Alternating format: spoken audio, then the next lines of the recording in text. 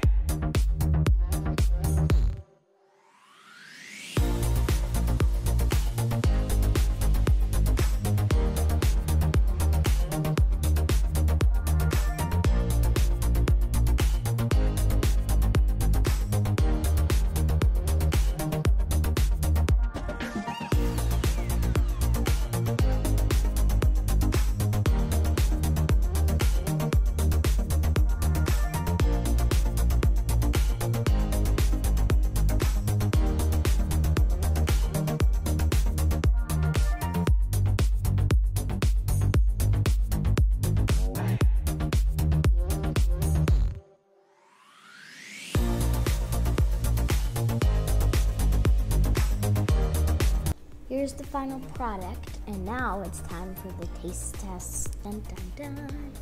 Dun, dun. I like it. Thank you, flour making people.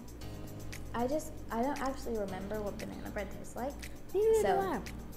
I would say good, though. it tastes good, but I don't know if it tastes good for banana bread. I think it tastes good. I'm going in for a second bite. So this is a pretty solid banana bread recipe. There's nothing like that stands out from other banana bread recipes, but it's a pretty good recipe. I would use it again. Bye guys, and thank you, flour making people. See you next time. Bye.